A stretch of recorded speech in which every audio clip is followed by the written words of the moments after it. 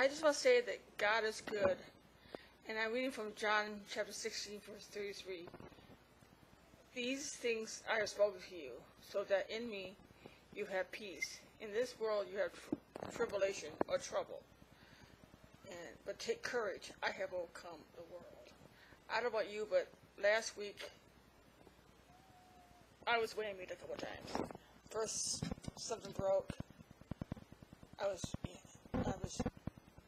Something broke, and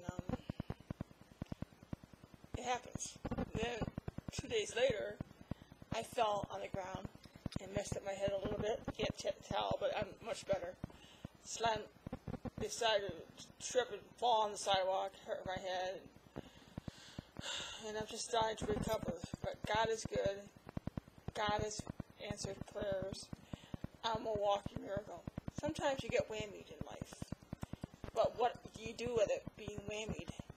Do you go to God, or do you go away from God? I have learned over the years, when you're whammied, you go to God. You don't go to God. And my cat wants to say hi. But God is good. He's an awesome God. So when you have, and just remember, sometimes you go weeks without having too much trouble.